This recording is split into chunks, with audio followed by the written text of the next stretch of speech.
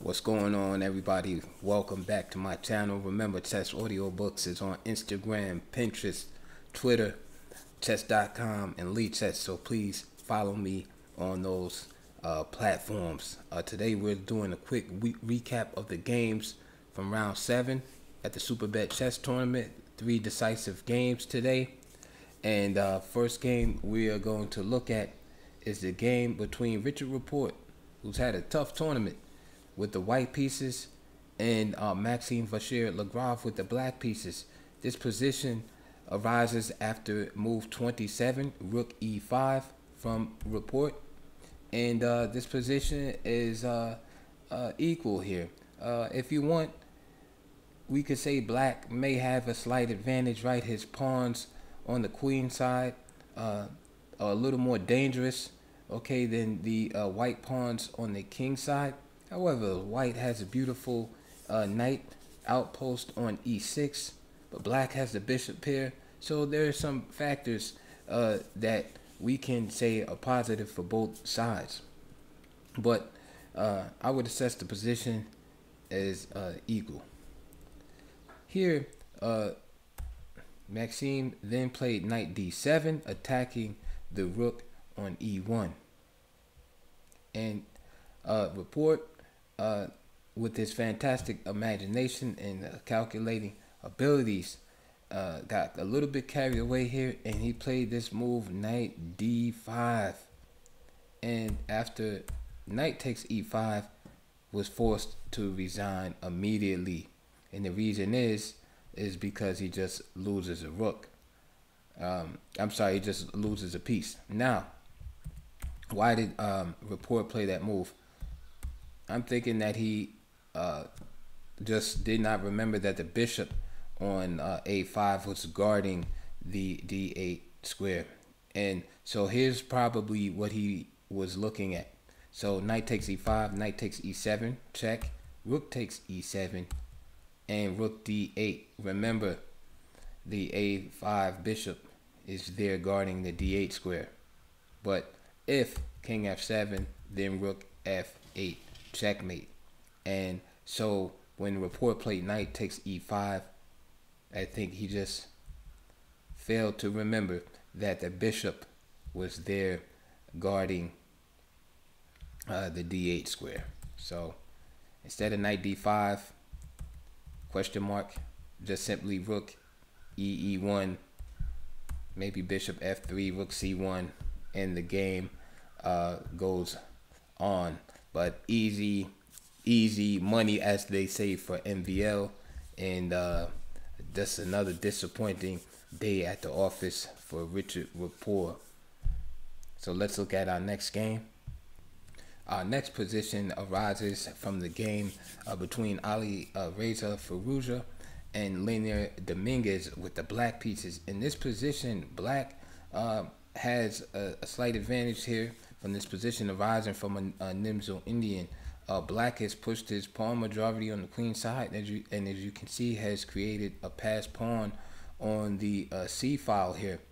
Now, however, white has some attacking possibilities on the king side. As you can see, the rook on h1 is dangerously placed for black on the h file, as the h file is open. The queen is on f4, and the knight on g3 is very dangerous in some variations also, as it can hop into f5 or h5. So black has to be careful, all right? And basically what black wants to do is just be careful not to get mated along the h file or succumb to some tactical melee on the king side. If black can just consolidate, black has a bright future, as this passed pawn on the c file it's probably going to be decisive at some point. So here it's black to move. Ali Reza has just played the move queen f4 here, and Dominguez plays the move knight c6. All right, and it looks like a decent move in spite of the fact that the knight is just hanging at this point. It really attacks against the knight really would prove fruitless. and also it removes the obstruction from the rook on the e file. So it looks, like a great idea, right? The e pawn is weak on e3, and you can see perhaps at some future point black attacking that backward e pawn there. So after knight c6, though, Ali Reza uncorked the move rook to h7. Very strong move, and the idea is that if white, the idea is if black captures this rook, then queen takes h7, and then you have this idea of this rook that's on d1 transferring over to the h file, and basically just winning. There's no stopping that threat, right? You have to play queen b1 or something like that, and just lose material. And this is a common theme that you will see, and this is why I mentioned the danger of the white pieces on the king side. So what Lanier should have played in this position instead of knight c6 to prevent that combination, or that idea rather, is just play rook a8. All right. The reason is because now if rook h7, then just rook a1, and you kill the idea, right? The other rook on d1 can no longer slide to h1 because it would just be captured. And then after, say, like rook takes a1, queen takes a1, the rook would come back to h1, and maybe the black queen goes to a3, and then with some more pieces traded off, black's superiority on the queen side becomes more apparent. Instead, after knight c6, rook h7. Of course, Dominguez did not take, and he plays rook e6, and he's guarding the f6 square. Queen h4 now with the same idea. Rook takes. So Dominguez has to play this move, knight d7. He really can't afford to play anything else at this point. Like if he plays f5. Other rook will swing over. Let's say queen b7, and the threat here at this point is just rook takes g7, and this is why queen b7 would have to be played. There goes the knight sacrifice as predicted, and then white would just be mating soon after f5. So knight takes d4, rook takes g7, king takes g7, and now queen takes d4. The idea behind queen b2 for black is to get the bishop on the long diagonal there. So for example here, let's say queen h6, king g8, rook h1. Then after knight takes e2, you can see that the black queen is protecting the h8 square so that white cannot use it. So this is why Alireza just exchanged, went into the ending, and now he's just a piece up here, and he went on to win this game in a few more moves, as black could not ward off the threats. So for instance, right here after knight d4, the idea for white is just f4 here, king f6 and e4, and again, you can see the threat of e5 winning the rook. And if black is to exchange here on e4, then knight takes e4, the fork. So that extra piece is decisive here. Rook d7, rook g5 check, king f6, f4. Rook take d5 could have been played, but it gives black a little bit more time to survive in the position. f4, rook gd8, and a few more moves were made as Alireza optimizes his pieces, again threatening the fork here. I mean, those knights are just deadly. d8, again threatening the fork. Now threatening to win the d pawn outright. f4. I'm sorry, f5. Rook b2 check. Of course, idea here. Knight takes d5. Rook b2 check. King f3. Rook d2. Finally, the pawn falls. And after c3, just knight e6. And Dominguez had enough. So Dominguez played a great game in round 6. And he was playing a great game here. Like I said, he was a little better. But it just goes to show you that at this level, you can't really make any mistakes. I mean, he made this like one mistake here at move 35. I'm sure time pressure was kicking in. And, you know, just one powerful blow by Ali Reza. And another point that I just want to mention too is when you have opposite wing attacks where one player is attacking on the queen side and one player is attacking on the king side, the king side attack is always going to be more important since the game ends in checkmate. I mean, you can have passed pawns on the other side of the board. You can have, you know, more material, etc. But if you can checkmate the opponent's king, that trumps all other advantages in chess. And that's what is so intriguing about these opposite wing attacks. Although black was better, black made one error and that just turned the whole position around due to the activity of white's pieces on the king side. So let's look at our final game to conclude this recap of round 7. This game is between Ian Nepomniachtchi with the white pieces and Shakirir Mehmedarov with the black pieces. I think this is probably the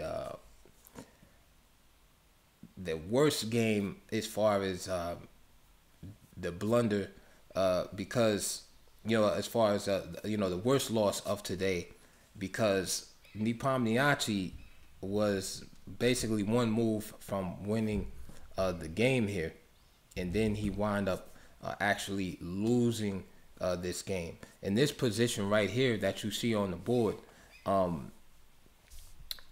Mehmedarov with the black pieces has just played the move h6. All right, this position stems from a Gioco piano. Just played the move h6, and here in Nepomniachtchi just has to play the move queen f2 with the threat of just simply going to f8 with the rook.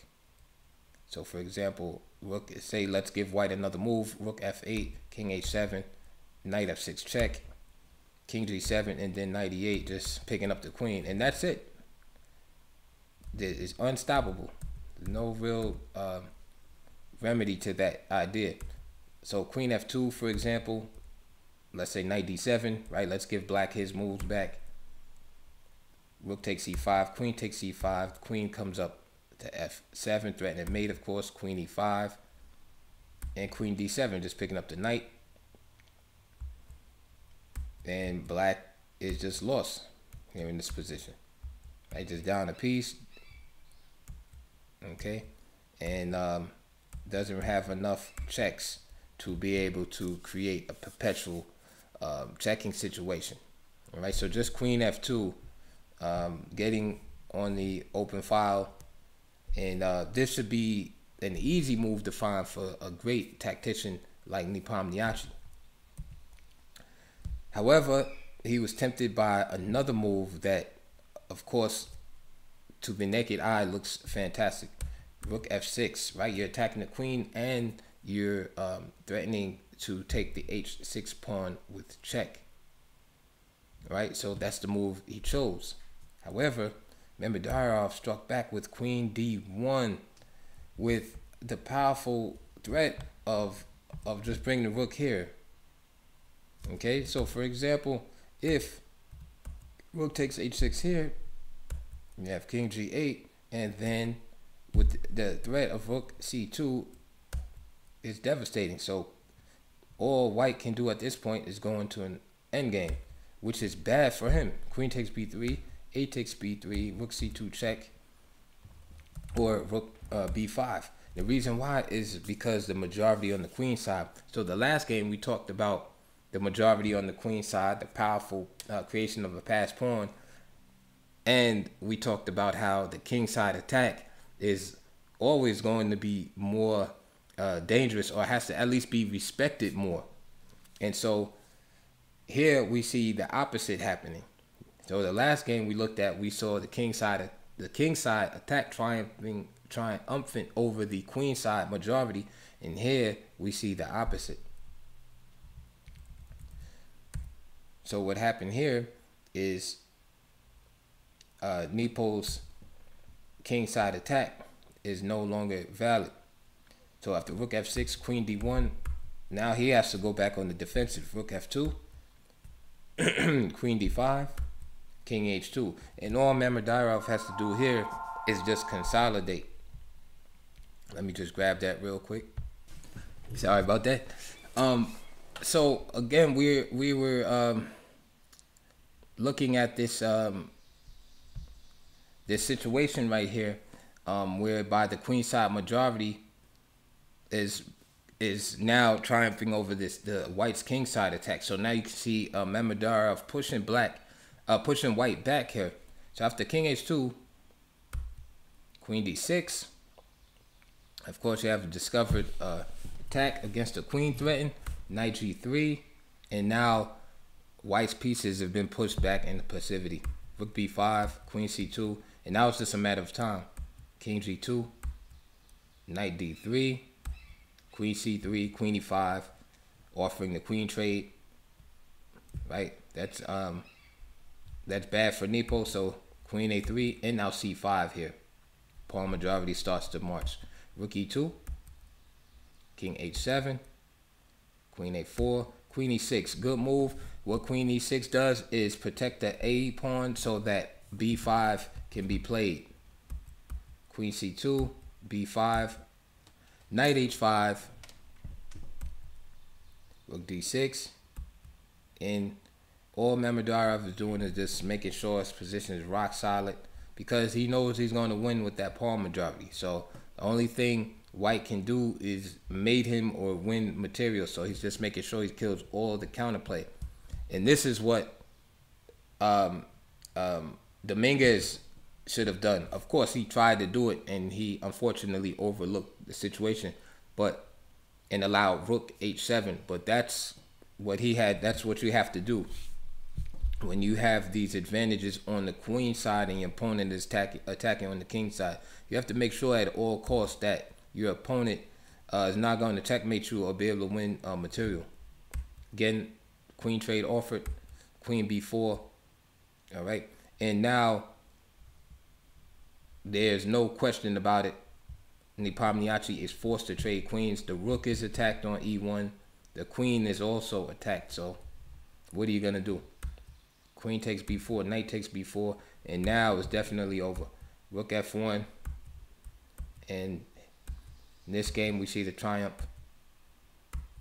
of the queen side attack. C2, e6, and then just rook takes e6, and Nepomniachtchi resigned. So a lot of exciting chess this tournament. I don't know if there's something in the water, but these players are coming out fighting. Unfortunate blunders being made also, but again, it's all good for the fans, and it's always nice when we see decisive results and not just draws. So once again, I hope you enjoyed that video. Please get in the comment section below. Please hit the thumbs up button to help promote my videos on YouTube, and also again, remember that I'm on those other platforms: Lee Chess, chess.com, Twitter, Instagram, and Pinterest. Please get in the links below. Also, there's some more material, DVDs, books down there, and also consider supporting my channel via the donation. I'll see you guys for the next round.